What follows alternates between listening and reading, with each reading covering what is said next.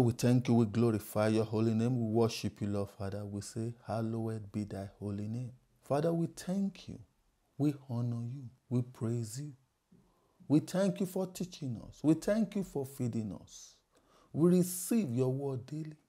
We receive the food that is able to build us up daily and that is able to give us all our inheritance among those that are sanctified. Father, our hearts and minds are open to continue to hear from you. Glory, honor, adoration be to your holy name. In Jesus' name we pray. Amen. Hallelujah. Praise the name of the Lord. In our old video, we dealt with the law. In the last video, we dealt with the law, the offerings, and the Passover feast. Praise the name of the Lord. In this video, we'll be talking about the wilderness wandering and the review of the laws. And this will be seen in the books of Numbers and Deuteronomy. The book of Numbers, we are going to resume from where Exodus left off. Remember, we stopped in Exodus chapter 24, talking about the law, the commandment, the judgment, the ordinances. It's a book of arrested progress. That is, they blew it. Children of Israel blew it. In that, they were supposed to understand, they were supposed to be happy, to be rejoicing for being freed from slavery. But they complain every day.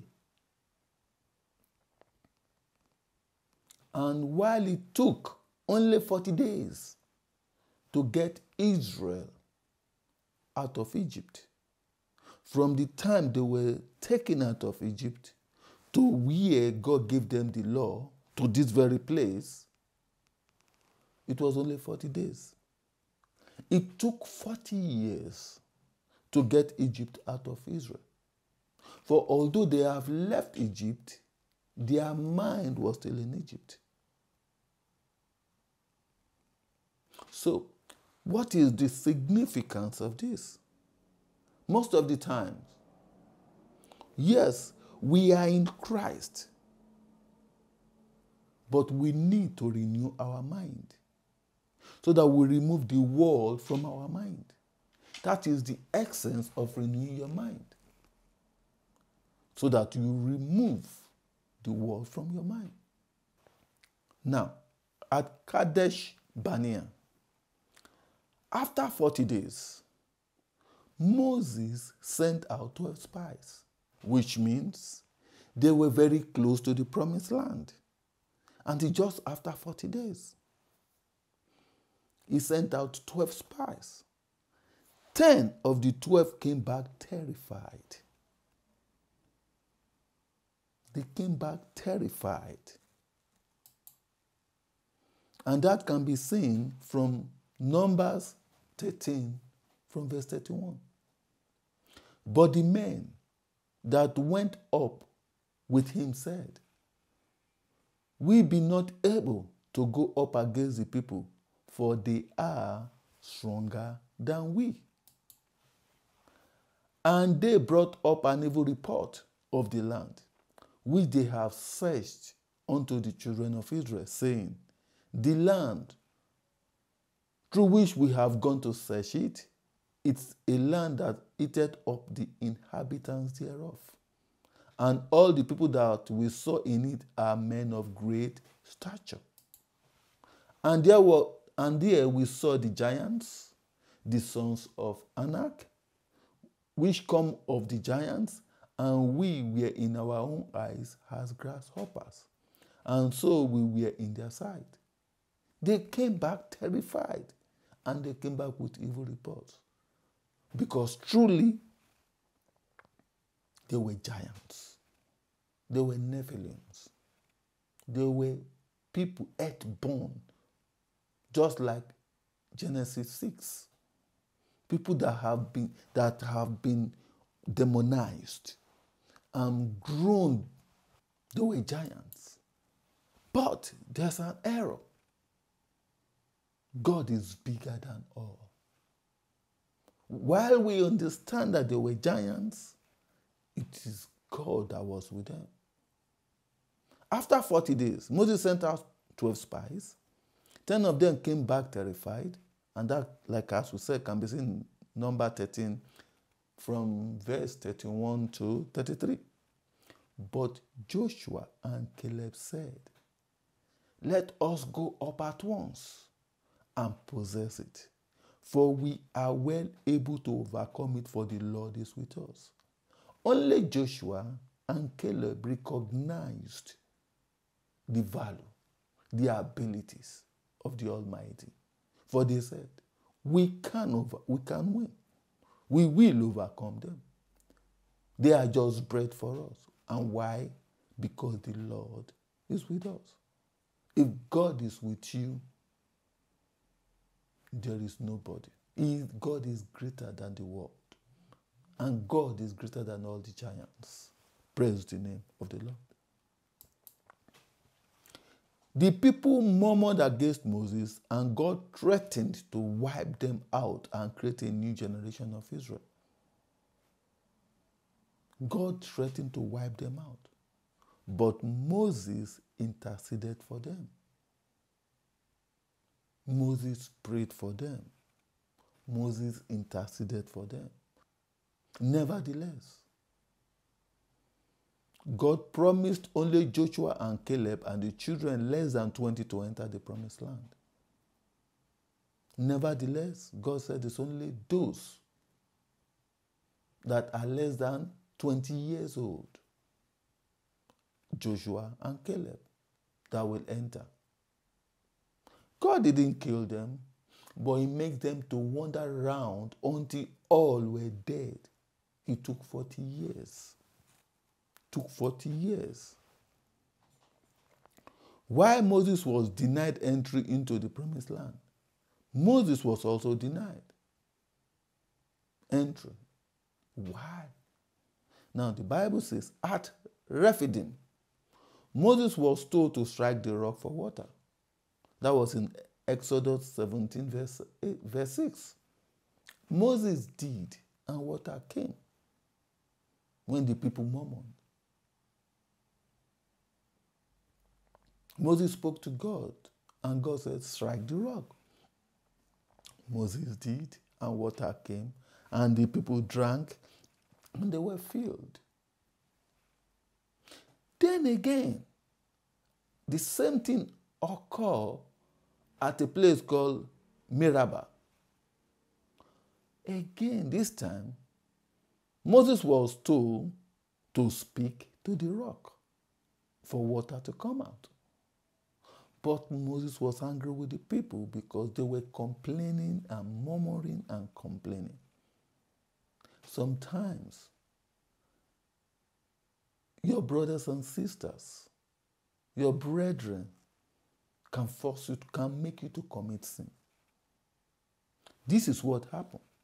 They were murmuring and complaining. They were disturbing Moses, and Moses was angry. So instead of speaking to the rock as God commanded, Moses struck the rock again.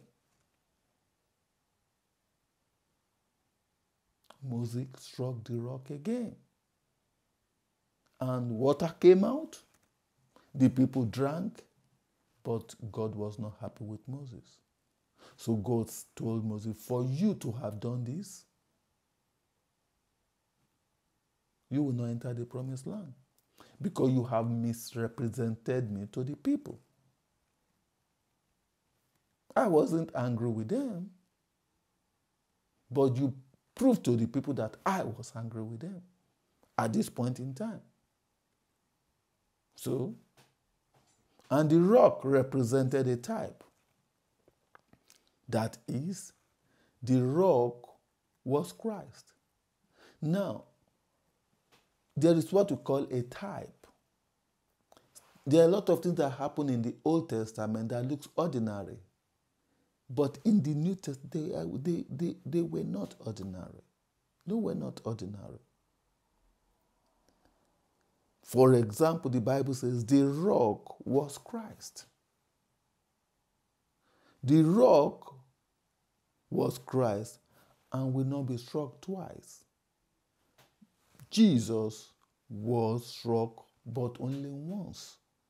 So for Moses to have struck the rock twice, he has misrepresented the lineage, the legacy, the prophetic movement of God. And for that reason, Moses was denied entry into the promised land due to misrepresentation. The book of Deuteronomy. The laws reviewed. The bridge between the first 4 books, which were outside the land, and the next 7 books, which were in the land. Deuteronomy talks about the first 4 books. It's just like a bridge between the first 4 books and the next 7 books. Deuteronomy talks about the first 4 books from the beginning up to that moment, and then continued for the next 7 books of the Bible. Praise the name of the Lord. The Great Commandment. The Great Commandment. Jesus emphasized this so much. And that can be seen in Deuteronomy chapter 6 from verse 4 to 5. The book of Deuteronomy also talks about the songs of Moses and the death of Moses. Praise the name of the Lord. Let's look at the Great Commandment. Let's look at Deuteronomy chapter 6 from verse 4. It says, "Hear, O Israel, the Lord our God is one Lord. And thou shalt love the Lord thy God with all thy heart, and with all thy soul, and with all thy might." That is the great commandment. And it's not only in the Old Testament, because the great commandment that Jesus gave is the same, that thou shalt love thy God with all thy heart, with all thy soul, and with all thy might. Because it's very important. Do you love God with all your heart? Because if you do, you won't be thinking that this is what they've done to me. This is what this brother has done to me, like an association in a church, and then I'm going away. No, because the church belongs to God. And if you love God with all your heart, you will worship Him with all your heart. You will know that everything you do it belongs to God. Everything you do unto God. You sweep the church, you do unto God. You clean the tables, you do unto God. You preach, you do unto God. You worship, you do unto God. It's not unto men. He said, "Thou shalt love thy God with all thy heart, with all thy soul, and with all thy might." He now said, for you to know how important it is, he said, "And these words which I command thee this day shall be in thy heart." These words which I command thee this day shall be in thy heart. "And thou shalt teach them diligently unto thy children, and shalt talk of them when thou sittest in thy house, and when thou walkest by the way, and when thou liest down, and when thou risest up. And thou shalt bind them for a sign upon thy hand, and they shall be as frontlets between thy eyes. It's indirectly saying that it's very, very important. You must keep this. Present this. Always. Keep it in your heart. And thou shalt write them upon the post of thy house and on thy gates. Remember, Jesus said, this new commandment I give unto you, which is the great commandment. He said, thou shalt love thy God with all your heart, with all your mind, with all your soul. Then also, that you should love your neighbor as yourself. And Jesus said, if you do this, you have fulfilled the law. Why is it important to love God with all your heart, with all your might, with all your soul? He is your maker. There is nothing we drag. There is nothing we can seek. He made us. And we are to love him with all our hearts. Do you love God with all your heart? Then when you come to the presence of God, focus on him alone. No matter what you do in the church, no matter what you do when you are going out, no matter what you do when you are coming in, know that all you do in the name of Jesus Christ. Love your God with all your heart. Worship him. Glorify his holy name. Praise the name of the Lord. Hallelujah. Oh, Father, we thank you. We glorify your holy name. We love you with all our hearts. We love you with all our soul. We love you with all our mind. Father, we honor you. We adore you. We praise you. We say glory, glory, glory be unto your holy name. Thank you, Lord Jesus. In Jesus' name we pray. Amen.